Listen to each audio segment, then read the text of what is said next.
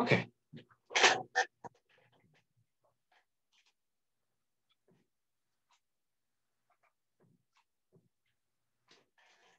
Right.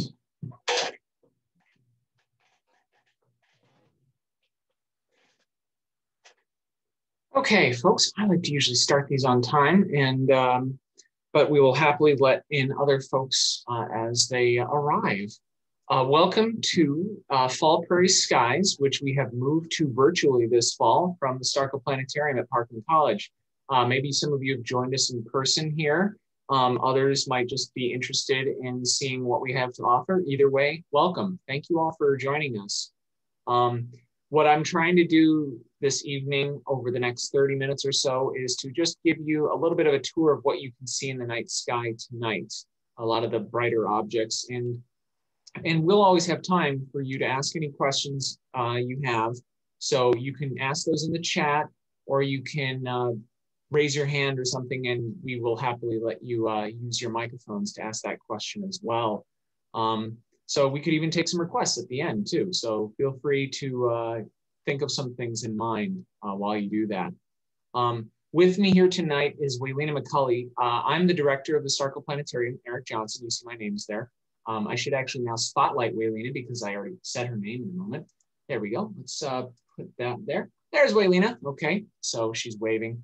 She's our show producer. We are in separate locations. That is why we have our masks off. Isn't that nice and safe of us?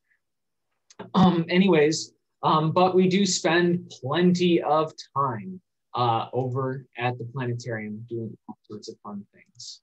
Let me go ahead and let those folks in there. Perfect. Now, regarding the Starkville Planetarium, here's what I'm going to do for you all now. I'm going to share my screen so that you can see what I'm looking at. We have this lovely piece of sky simulation software called Stellarium. It is open source. It's a software that you can download and install on your computers at home, and it works on nearly every computer without much problem. And they've been working on this for many years, so even older computers can download older versions of the software to work for them. Now, with the software, notice that we're using it to just look at the planetarium's facade. Isn't that cool? I can scroll around here and look at our local theater building right there. And just up there, we can also see the sun, okay? So at this moment, this is what the sky would have looked like today if it were clear skies at a little bit after noon. You're seeing the sun in the southern sky right here, okay? When the sun is as high as possible. You've heard of high noon, right? Yeah, well, that's coming from the sun being as high as possible. Long before people had reliable watches or they looked to their smartphones to tell them what time it was, we would use the sun to tell time, okay? So let's go ahead and go a little bit later into the afternoon here. We'll let the sun scroll across the sky right there. Scroll, oh my gosh. So let's let the sun scroll, move across the sky there. You see it's getting lower. You even see how the color of the sky has changed. And that's because since the sun is passing through a thicker atmosphere because of the angle of the sunlight, the way that the sunlight gets scattered through our atmosphere changes what we see overhead, all right?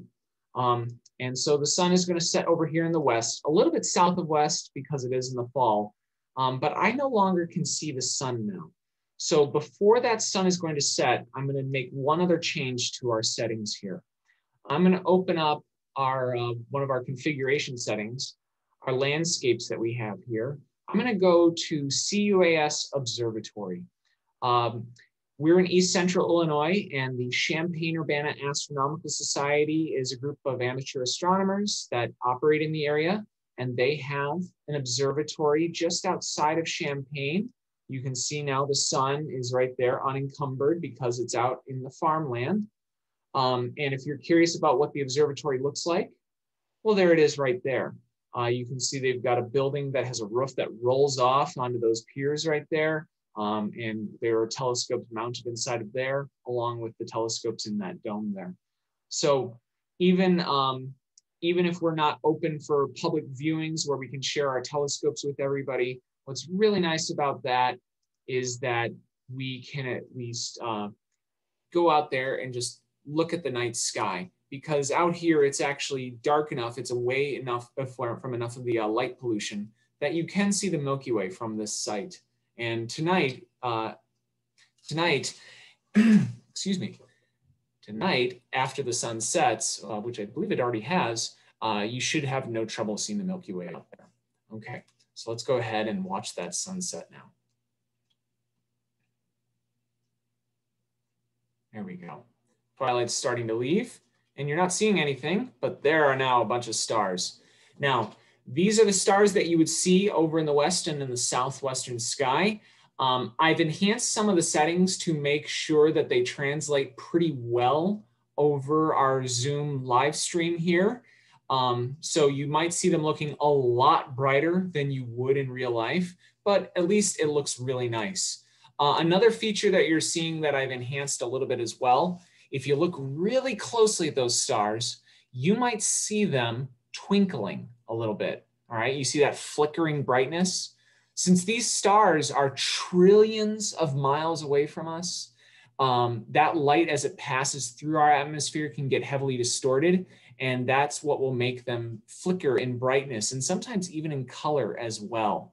And that's what you're seeing right here. The brighter the star, the easier this is to see. And if it's also lower to the horizon, it's another enhanced effect. So I was out at this observatory a couple of nights ago, and I saw a lot of this twinkling going on with a couple of these stars right here. The brightest ones that I see here, there's this one right here, whose name is Arcturus, and this one over here, whose name is Antares. Those are two really nice examples of twinkling stars that you can see in the western and southwestern skies. Now, I'm going to give you some other hints for knowing the names of those stars because I already shared them with you. But I want to look to the north because there's a star that a lot of you probably know over in that part of the sky. So let's go ahead and do that there. All right. Now, in case you don't believe me that I'm looking in the north, let me go ahead and I'm going to turn on my cardinal directions here. There you go. You see we are facing towards the north right now. Okay. Now, when looking in this part of the sky, you might recognize a couple of star shapes, star patterns, if you will, that look pretty familiar to you. If you're not sure, I can go ahead and draw them out here for you. So let me do some annotations. So I've connected the dots of 3 stars, 4, 5, 6, 7 stars. You probably know that group of stars as the Big Dipper. Yeah, exactly. In North America, we call that the Big Dipper, but in other cultures, they give it different names. And I'm not just talking about cultures that don't speak English here. If you ask anybody in Great Britain or in Ireland, they'll actually refer to it as the starry plow. You'll often hear it referred to as a wagon as well. Can you see a wagon when you look at those stars? In the planetarium, we actually have a picture where we make it look like a shopping cart. And I like to imagine it like that too. But feel free to imagine however you think it looks. Another really neat thing about Stellarium is that you can explore some other cultures. If you go to star lore right here, you don't have to just stick with the Western names of the stars. You can look at what the Navajo call those stars, or Norse cultures. Or you can check to see what the Tongans, people out in Polynesia, what they might call it. All sorts of options happen to be available for your perusal, okay? So let's see here. I was talking about the Big Dipper. Notice that when I connect the dots here in the software, we see a lot more than 7 stars right there. That's because when you asked the Romans, they referred to this as Ursa Major, which means big bear right there, okay? So you're seeing the big bear. And what's really useful to us is that if you take these 2 stars of Ursa Major right there away from the handle of the Big Dipper and you draw a line with them, I was talking about lines before, I should draw a line again. Here we go. I draw a line with those 2 stars. It takes us very close to a bright star up there in the sky, about 40 degrees up. That star is called Polaris. Whoops, let me actually show you that. There you go. It's Polaris right there, okay? And Polaris every single night you look at it, you will find it almost exactly due north. All right. And even if we were to go later into the night, look at that. You see Polaris looks like it's basically stationary right there. Okay. Let me go back an hour here. And Polaris, you'll notice, is actually in a constellation known as Ursa Minor. But it's not just known as the little bear right there. A lot of people see how that shape of 7 stars looks so similar to the Big Dipper we just talked about, and they usually imagine that they call it the Little Dipper, okay? So we have the Big Dipper here, and Polaris is at the end of the handle of the Little Dipper. Now, I wanted to show you a really nice way to remember the name Arcturus. You see Arcturus is back over here in the west. I was telling you about that before. It's in the constellation Boötes, but I'm not going to deal with that right now. So Arcturus is right there. And a really nice way to remember the name Arcturus, we have our Big Dipper over to the right side here. Notice the handle of the Big Dipper is kind of curved, kind of like a circular arc. So we like to tell people to follow the arc to Arcturus. A really useful mnemonic device, okay? And we've got a good mnemonic device for that star Antares I was telling you about before here too, okay? Antares is right here. Now Antares happens to lie along a line that we call the ecliptic. The ecliptic is the line that the sun makes throughout the year. And the ecliptic happens to pass through all of the constellations of the zodiac. And this is also where you find all the planets as well. They're not exactly on the ecliptic all the time, but they're close to it. And I'll talk about a couple planets here in a few seconds. But one planet in particular that happens to go by the star Antares about every 2 years is Mars. Now, Mars is the red planet. And you can see how the red planet would be compared to this reddish star that you see right here, Antares, okay? You could almost potentially even mix them up. One good way to tell them apart is that since the planets are so much closer to us, they twinkle a lot less. Before I continue with my explanation, look at the sky up here. Do you see anything really bright up there that's not twinkling? Yeah, those are stars right there, okay? And that's those, wow, those are stars that are twinkling. I'm making a lot of mistakes tonight. These objects that are not twinkling are the planets. Okay, and we will hit those planets up next here in just a second. So basically, Antares got its name from being potentially mistaken for Mars. You know that Mars is the Roman god of war. The Greek equivalent is Ares. So that name Antares that you see there means literally not Mars. That's what we're getting at right there. Okay, yeah, Antares means not Mars. All right. So I've been talking about planets, and I want to actually bring them up for you. As I said, the planets are along the ecliptic, and you can see them up here as well. Did I turn off the, yeah, I did turn off the Milky Way. Wow, sorry about that, folks. I don't remember why I did that. That must have happened while I was setting up. Yeah, the Milky Way is up. I should have shown that to you. So yeah, you see these things don't run perfectly, do they? But just to the left of this neat group of stars right here, which here, I'll draw it out for you so you can see what I'm seeing with this. This group of stars here, notice that, oops, notice that you see it kind of looks like a teapot. And so we call that group of stars right there the teapot. And a really fun thing about the teapot is that you know that when the water is boiling in that teapot, you're going to see steam rising out of that teapot. And I love to see that in the night sky because it tells me that if I can see the teapot, I know exactly where to look for the Milky Way because the Milky Way is that steam right there. All right. I found another way to distract myself away from looking at the planets. Let's go ahead and get back to those once again. Let's hit this really bright one right here. I don't want to give it away, so I'm going to click on it. Sorry about that. I'm going to click on it. You already saw the name there. I was trying to turn off the ecliptic, excuse me. Lots of stumbling blocks tonight. That's all right. We're going to center on this and we're going to zoom in real close so that you get a good, nice view of this planet. It's almost as if you turned it in and put it in a telescope. So notice that when we get close here, you see 4 objects just to the left in a nice line right there. Next to this planet are its 4 largest moons. if I get in really close, there we go, you can see that this planet has some really nice bands of color on it. It's a really colorful planet. And we actually are not totally certain about why this planet has such color to it, because you're looking at clouds right there, okay? These are clouds of the largest of all the planets in our solar system. As you saw already a minute ago, you're looking at Jupiter right here. Jupiter is a humongous planet. Do you see that big red dot right there? I know I'm not using the technical name for it. The technical name for it is the Great Red Spot.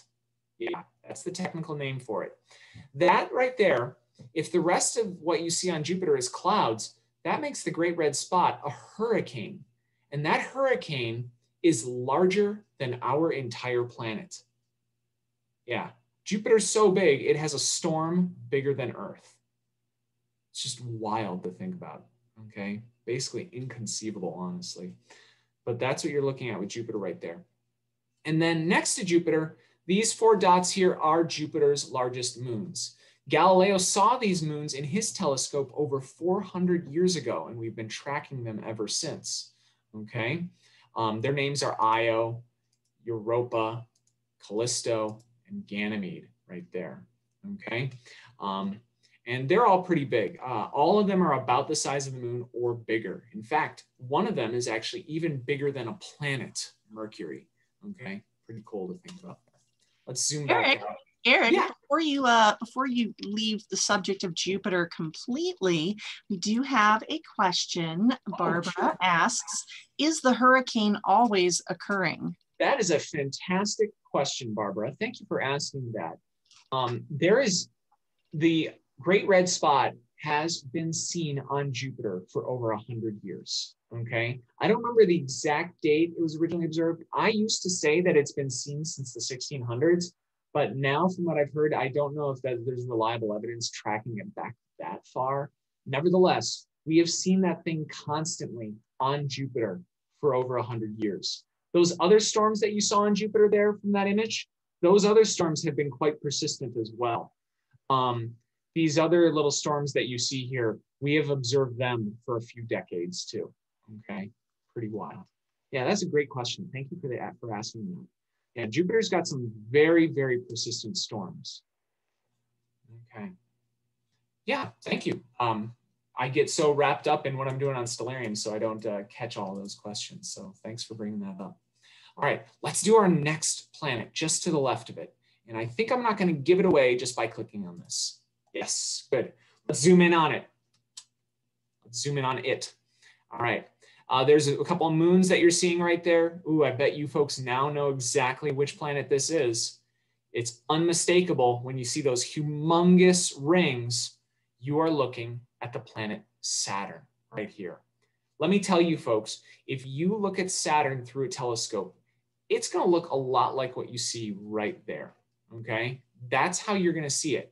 The moons are probably a little bit brighter than usual, but you will still see a circle with an oval around it like that, okay? Galileo saw rings, and since he had never had the concept of planets having rings before, it was very confusing to him.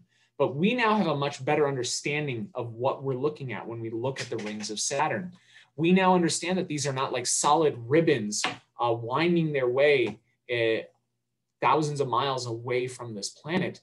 You're actually looking at countless bits of ice, a little bit colored by dust and by little bits of organic material, but it's ice. And ice is really reflective. Have you ever been blinded by snow on a sunny day? That can happen right there. And that ice reflects its light very nicely back in our direction. So that's something you can see when you look at Saturn through a telescope, and not even that big of a telescope either, okay? All those little dots around Saturn, those are some of Saturn's many, many moons. Both Jupiter and Saturn actually have dozens of known moons. Both of them have about 80 moons each, honestly. But there could be many more that have not been found yet. Now, going back to Barbara's question, I actually want to give a follow-up answer there. Saturn is another gas giant planet. So the stripes that you're seeing there on this planet, Those are cloud layers, just like what we saw with Jupiter. But Saturn's not nearly as colorful as Jupiter is. And there's many reasons for that. For one thing, Saturn's got a lot less mass than Jupiter does. So the clouds are a little bit more spread out. Saturn's much less dense. And because of that reason, and since Saturn's so much farther from the sun, if Saturn forms storms, they're not as persistent as they are on Jupiter. We don't see storms lasting for decades like we do with Jupiter. Okay, go back all the way here. There we go. All right. Now, if you folks are looking in the night sky tonight, you will see Jupiter and Saturn in the southern sky. Jupiter will probably be the first thing you catch, and then Saturn will be a little bit dimmer than that, but you should be able to notice it if the skies are clear around where you live. That said, though, there's going to be another really nice object you will see coming up tonight as well. And I'm going to go over there right now. If you look over in the east, low over to the sky, you can see something pretty bright there. And notice that it's not twinkling the way that the stars are. And you can see also, it's got that kind of reddish color. We were talking about that reddish color when we talked about the star Antares, right? And Antares was not Mars. Well, that's what we're looking at here. This is Mars, all right? Here, there you go. This is Mars. Let's go ahead and zoom in on Mars now. Now, Mars is really bright right now because Mars is very, very close to Earth. If you look at the distance there listed on the upper left, it's telling you that Mars is about 62 million kilometers away from us. That translates to those of you who favor miles to about 40 million miles. But I got to tell you, 40 million miles is something I don't really conceive of. Have you ever had a car that's even gone 1 million miles? Yeah, exactly. So it's really far away.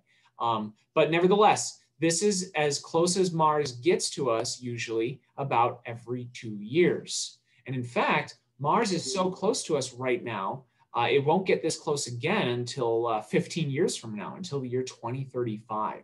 So it's going to be a while. And when you look at Mars through a nice high-powered telescope, you can see some interesting features on the surface. I've been able to see polar ice caps on Mars. You might not get the details you get in this photograph, but I've seen some really nice pictures from ground-based telescopes on Earth. All right. So you can see in this image here, I think there's a little bit of white down there at the bottom. That's probably one of the polar regions. I see what looks like probably an extinct volcano up there at the top. At other times of the night, you can see other cool features, crater basins. Sometimes you can see if you look at this image of Mars, you could see maybe canyons as well. All sorts of cool stuff with Mars. But I'm not going to get into all those great details. Mars is pretty similar to Earth in many ways. Mars is obviously a rocky world, and there are signs of erosion. I was telling you about canyons, right? So Mars used to be covered in actually liquid water, all right? Pretty cool to think about there.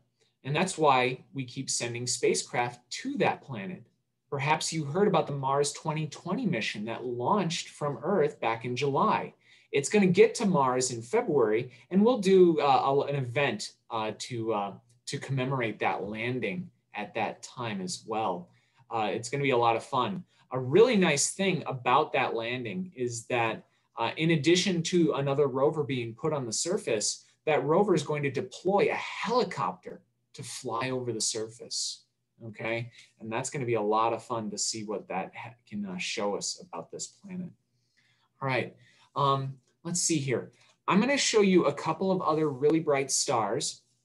And they are up at this moment. I think the time right now is not even 8 o'clock on here. But we need to kind of look up. We're going to move our sky up here so that we're looking almost straight overhead. Notice that you can see the Milky Way once again. And if you want to track what we were just doing, if you go up from the south, follow the Milky Way up overhead, this is exactly where I want to position this. And while you see a whole ton of stars up there in the sky, almost directly overhead, Even if you're in an area with a lot of light pollution, like maybe you step outside your house right now and look in your backyard, if you look directly overhead, you should see at least 3 pretty bright stars, okay? And those 3 bright stars are named Vega, Deneb, and Altair. And those are the 3 stars of what we call the summer triangle. A good way to help you remember the names of those stars, Deneb starts with a D, Altair starts with an A, and Vega starts with a VE. So if you want to be a little silly about it, if you have a friend named Dave, and a lot of us do because it's a pretty common name, you can point out those 3 stars to him and say, hey, there's the Dave triangle. That's your triangle right there, if you want, okay? Now that said, these 3 stars are actually in different constellations, even though they're part of the summer triangle. Deneb up here happens to be part of this group of stars right there. Use your imagination right now. Tell me what you kind of see with this. Maybe you see an airplane. Maybe you see a cross shape in that. And yeah, people see that as the Northern Cross right there. Or apparently Waylena, I saw her flapping her arms around. Maybe she was thinking of those wacky waving inflatable arm flailing tube men that you see outside of car dealerships. Perfectly reasonable possibility right there. And notice that I was able to get that whole phrase correctly. I did not slip my tongue at all with that. Wacky waving, inflatable arm flailing tube man. Yes, thank you. I did deserve that a round of applause. All right. This constellation, the way that the Greeks and the Romans saw it, they saw a swan. That swan's name is Cygnus. Cygnus is the Latin word for swan right there. So Deneb got its name from being the tail of the swan right there. Okay. Let's go down to Altair. Altair is actually going to be another bird. And let me turn that off too. And let's click on it and find out what it looks like. Get those lines back up there. The way that the dots are connected here, Altair I see as the head. And then I see a wing here and a wing here and a tail. Like I said, it's another bird. If you want to imagine it as a person who's just trying to do the Y in YMCA, that's perfectly all right, okay? You're welcome to imagine that. The Greeks, they saw it as an eagle. And the eagle's name in Latin is Aquila, okay? So there's Altair in the constellation of Aquila. All right, let's do the last one now. The signal's lagging. That's too bad. I'm sorry that I can't get my stream to run perfectly here, but thank you for letting us know. We are recording this as well, and I believe Waylena has been starting to post these videos up onto our YouTube channel as well, and hopefully the quality of that feed's going to be even better. All right, let's go now to Vega. Oops, that kind of gives it away right there. But then again, you folks might not know what Lyra means. With Vega right there, if you look at it, it kind of looks like maybe a little necktie or a fish. But what you're seeing with the constellation of Lyra is it looks like a harp. But it's one of those smaller harps, like what you hold in your hand, okay? And the term that we give for that is a lyre, L-Y-R-E, okay? Maybe if you watched Looney Tunes cartoons, whenever you saw one of the angels, they would be playing that lyre as they floated up into the heavens. Okay, that's this instrument right here. For those of you who know a little bit more about Greek mythology, maybe you know about the tale of Orpheus going into the underworld. Well, that's his instrument right there. So when people would tell stories about Orpheus, they would point at that group of stars in the sky.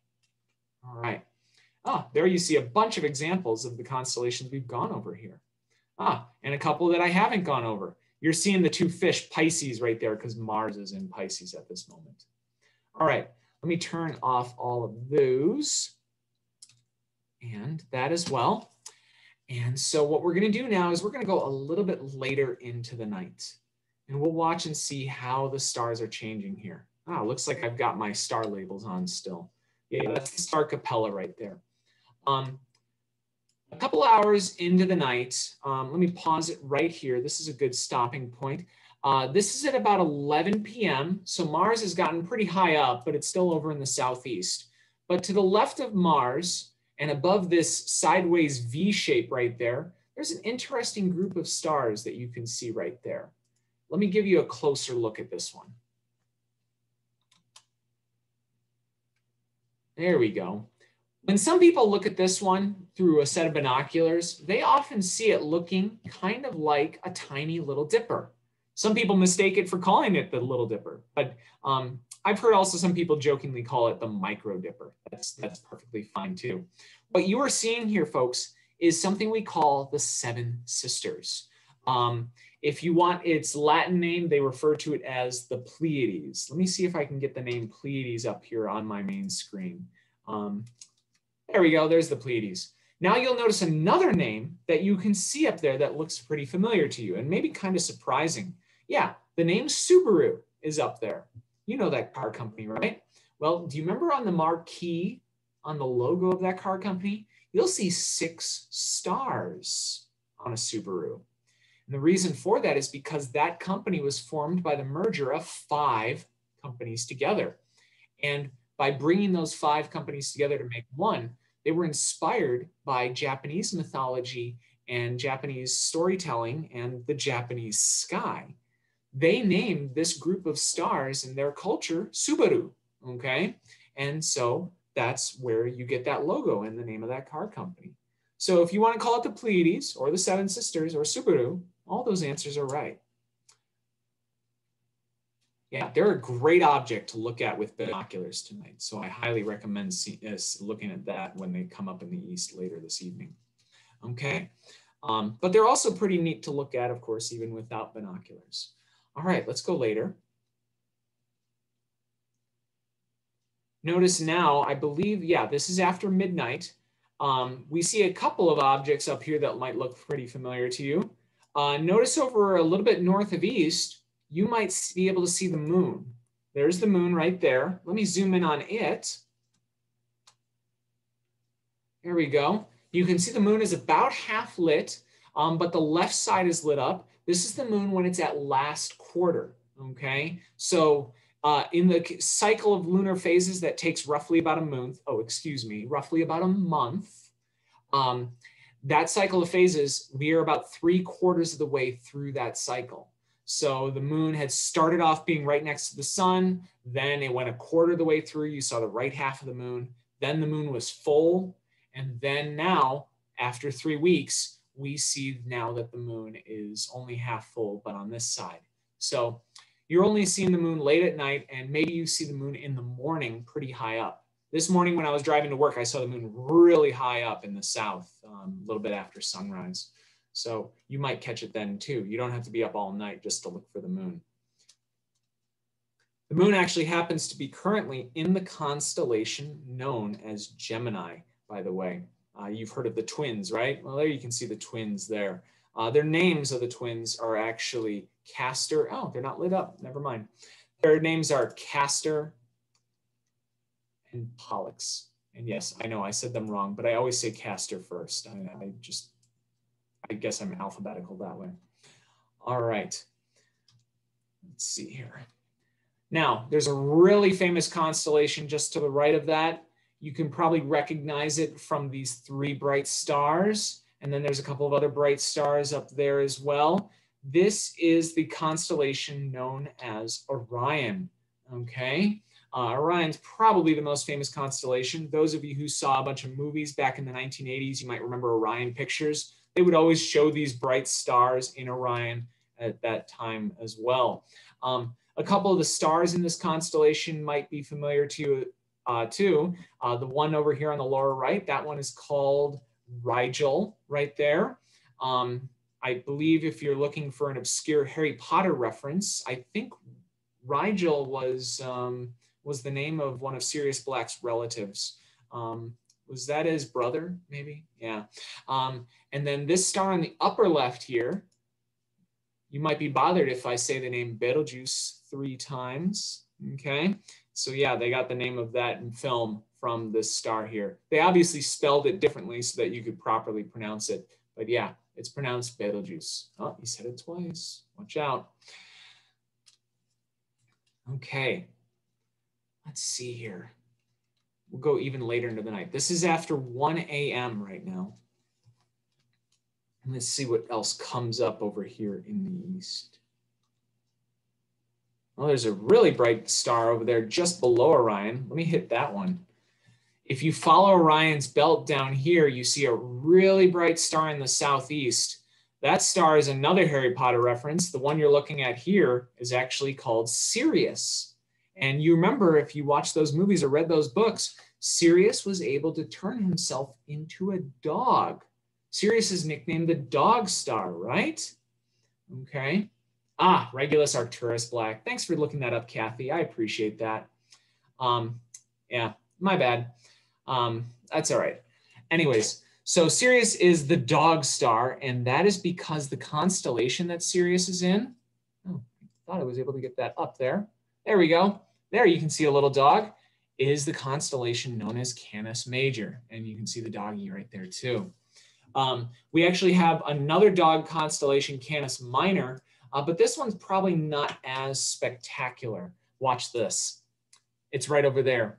Basically, you are looking at two stars forming a little dog. I believe in the planetarium, we actually have a little hot dog image that we put up there as a joke, and it always gets a good laugh. But for now, you just have to imagine it's funny. Okay. All right, let's go ahead and go a little bit later into the night now. Ooh, that's something really bright coming up over there. Okay. That thing that's over in the east, I believe this will be the brightest thing you can see in the night sky aside from the moon. And I actually saw a meteor just now. The software simulated a meteor while I was talking there. But you might not have seen it considering how much this feed gets over to you all. Right here should be the planet Venus. Let me see if I got that right. Yes, there's the planet Venus coming up. And this is at about 5 a.m. Okay, so it's coming up over here just before dawn. Now, Venus goes by a couple of other names. You might have heard it referred as the morning star, or maybe you've heard it referred to as the evening star. Right now, Venus is going to be called the morning star because once the sun starts to come back up and we get that twilight in the sky, you will start to lose the light from all those other stars because of all that sunlight. But the last thing you will see before the sun comes up, aside from the moon, will be Venus. That's where it gets its name from, because it's the first star. And look, if you can't see me in my camera, I'm putting up my quotation marks. It's the first star you see in the evening or the last star you see in the morning, okay? Honestly, I'm totally fine with that nickname, calling it a evening star or a morning star, because it was not until the work of those Renaissance astronomers that we understood that these planets were fundamentally different from the other stars. The term planet actually comes from meaning wandering star.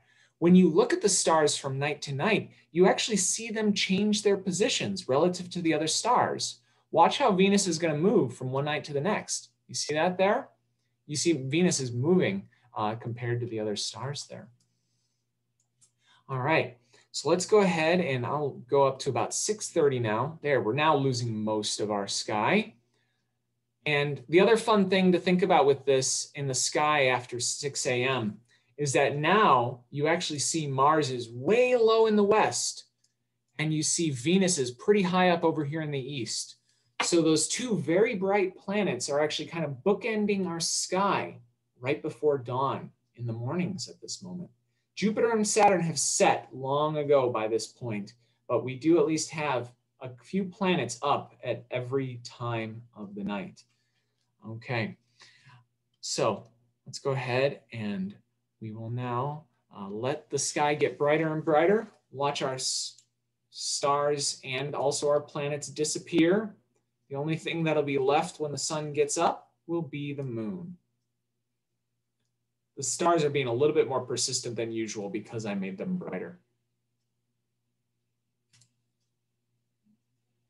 But eventually Venus will disappear even too. There we go. Yeah, now Venus is gone and you can now see that the sun is up right there. And you can see the moon is kind of like pointing at it, almost like a little arrow, showing you where the sun is based off of how it's reflecting all that sunlight. All right, folks, I believe the time on here, yeah, it's about 7:35, about 12 hours from now. Wow, you've been with me for 12 hours. You were up all night watching this whole sky. Do you feel tired? Well, you know, if you still have got some energy, feel free to step out and go stargazing with a little bit of the assistance that I've offered you now. I'm going to stop sharing for a moment, but I can bring it up back again at any time. Do you folks have any questions that you wanted to ask to Waylena or me?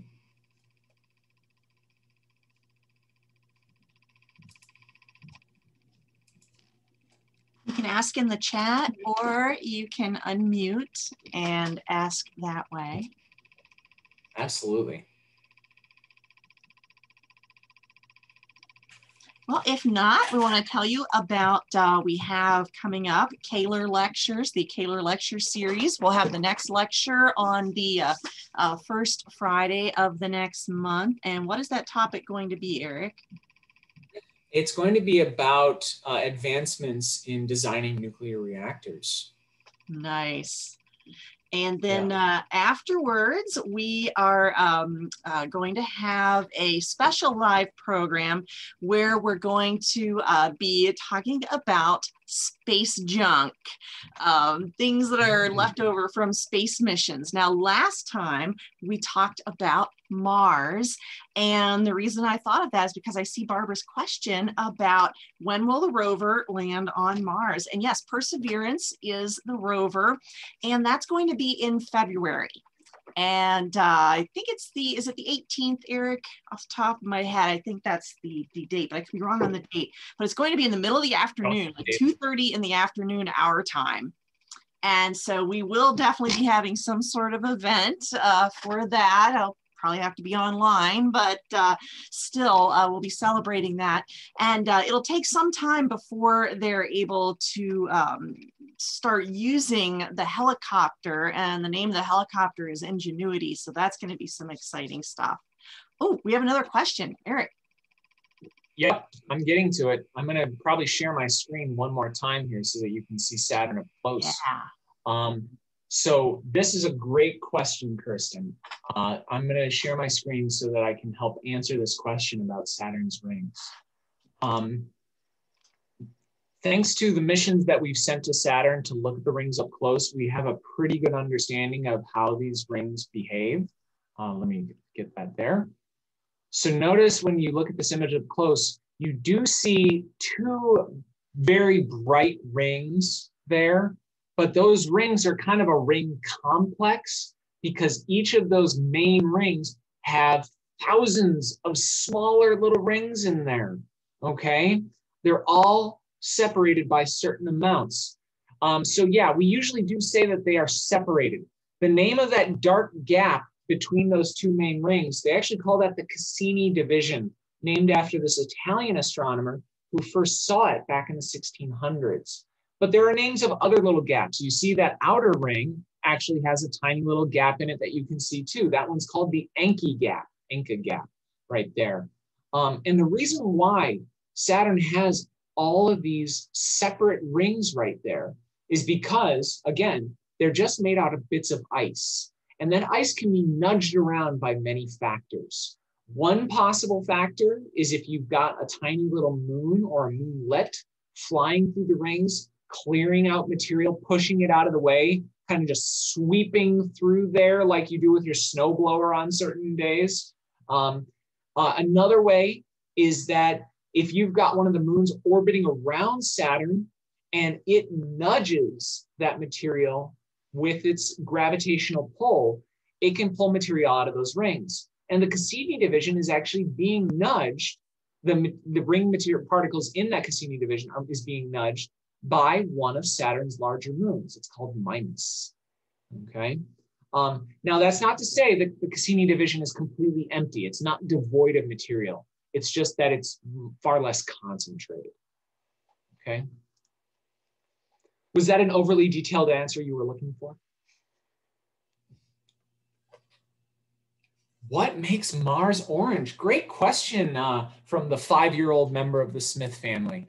Whoops, say goodbye to Saturn there. Let's go ahead and click on Mars and see what we can get. It's going to pop in really suddenly. So, you're not sharing your screen. I can actually see. Thanks for the reminder. I love forgetting to do that. It's like clockwork. That has to happen at least once each night. All right. So The thing that I had marveled at in the picture I was looking at here, do you see what looks like a little scar up there at the top? That's the humongous canyon that's on Mars. That's called Valles Marineris right there. And to give you a sense of the size scale, that canyon is as wide as the distance in the US from Los Angeles to New York. Okay, basically from coast to coast, that's how wide that canyon is. So the Grand Canyon is truly grand, but it ain't the grandest canyon. Okay, that's what I'm trying to get at there. So to answer your question, why is Mars orange? Generally, it is based off of the chemical composition of the surface. Think about what colors can give you a ruddy sense of color here on Earth. Oftentimes, that's from things like rust, iron oxides, and that is the main reason where Mars gets that color from. Okay, so it's just a nasty, rusty surface that's been blowing around. And it's a very dry world too, okay? So since you don't have the oceans covering up any portion of it whatsoever because it's so cold there and the atmosphere is so thin, all you see is this dry, rusty covered surface.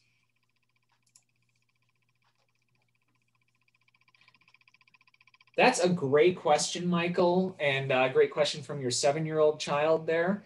How long would the Great Red Spot last on Jupiter?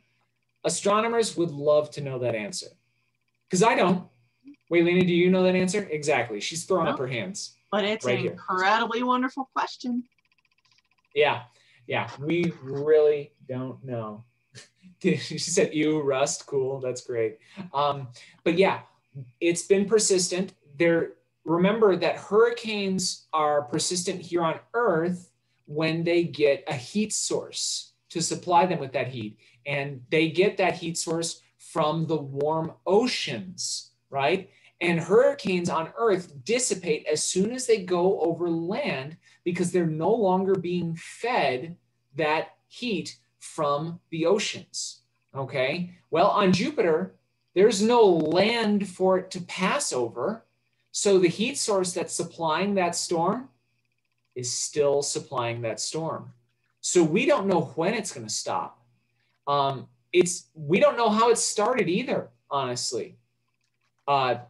If it was maybe just from random chaos that happens in Jupiter's atmosphere, there's been hypotheses, and I'm not saying I actually support this.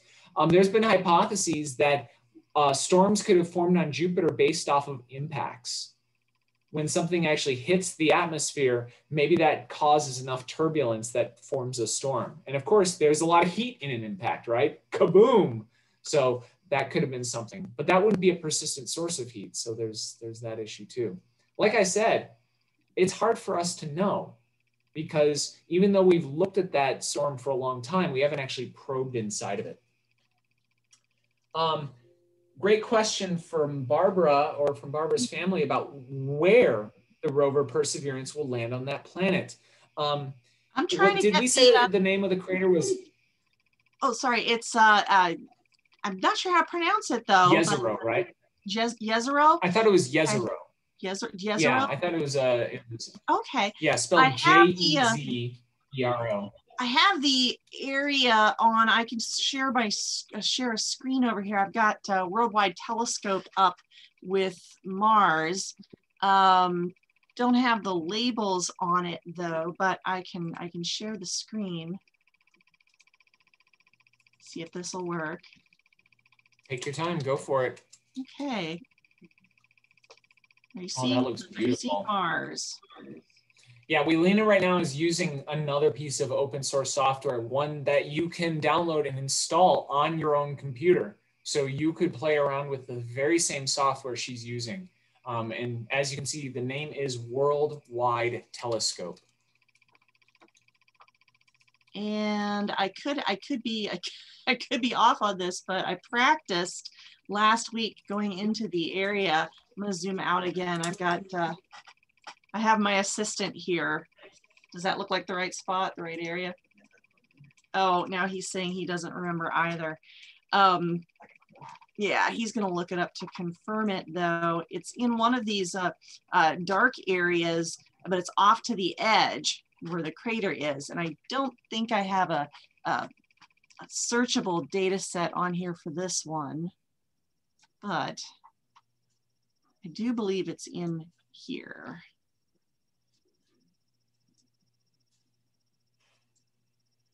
In this area where based off of the map that I'm seeing, that's looking pretty good. Yeah, it's if you go a little bit, yeah, go just a little bit up, I think. Well, it's not bad at all right there. This is a different texture map than I'm used to in our planetarium software. Yeah. It does have sensors so that when it lands, they will be able to quickly change course slightly to avoid any higher obstacles than what they were planning. Let me see if I can stop this share, and I have the page for Mars Perseverance open as well. Well, Mars 2020, the whole mission, and we'll see if we can. Yeah, if you want a web-based way to look for this, folks, let me share my screen now. I know we're sharing screens. Google.com's, oh, did I just go to Stellarium again? I'm sorry. Google.com/Mars will actually take you there too. Okay, so they did a Google Maps version of Mars's surface, and I admit I have not found it here yet. Where is Syrtis Major? Let's see if that does it. Ah, okay. Yes. So, yeah. So right up here is roughly, yeah. So it should be right up around here is where that crater is. And if you look on the Wikipedia page for it, they kind of pinpointed it based off of this map. The reason these images are so colorful is because the color here is meant to indicate elevation. Okay, so it's supposed to be kind of a topographic map in a way. All right, I'll stop sharing because Waylena might have found another way to share. No, that's no. Yeah, so my husband Jeff is behind me, and he's also very much into astronomy. And in fact, we met in the planetarium at the Astronomy Club, the Champaign-Urbana Astronomical group that we mentioned earlier when we saw the observatory used as the backdrop for Erik's Star Talk. And so he was looking up stuff for me. Well, everyone, I hope you will check out the sky. Erik gave us a fantastic tour with a whole bunch of things that we can look for. If you've got binoculars, definitely check the stuff out. The Pleiades, just gorgeous. You might be able to see the moons of Jupiter. You can hold the binoculars steady enough to, there's so many things that you can check out, and we do hope that you will. And we hope you'll join us for future Star Talks. And everyone, I'm gonna go ahead. I don't know if you can unmute yourselves or what, but I'm gonna give Erik a round of applause here. Thank you. That they're waving. Oh, I really appreciate that. That was a great set of questions. Yes, absolutely. And for those having we'll have another go ahead. Oh no, we will have another in 2 weeks. For those who had technical difficulties, I will try to get this up onto YouTube tomorrow so that you'll be able to see what you missed.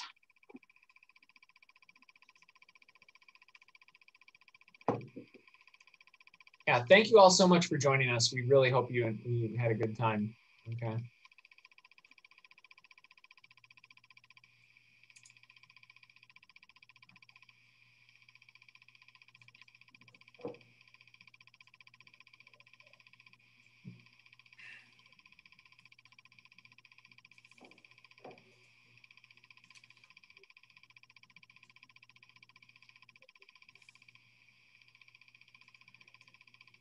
Yeah, you're all very welcome. Appreciate the kind words. I didn't even talk about any galaxies. Well, there's something for 2 weeks from now. I'm going to go ahead and leave so I can go to the other astronomy talk that I'm attending. Have fun with the Drake Planetarium. Thank you. All right.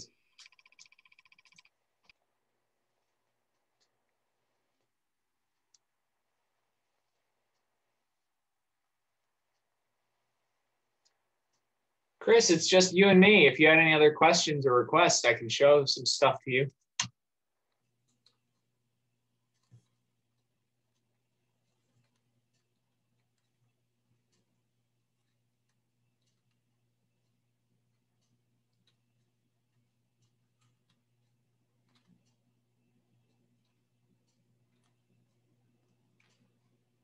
I'm sorry, I was talking to you without the. No, it's okay. I'm sorry.